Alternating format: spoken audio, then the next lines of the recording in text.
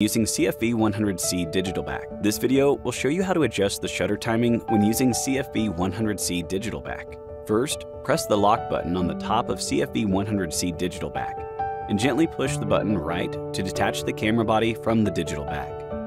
Use a tool such as tweezers to remove the cap on the screw hole for shutter release rod adjustment. Use a T5 Torx screwdriver and put the screwdriver tip in the screw hole. Twist the screwdriver to adjust the depth of the shutter release rod.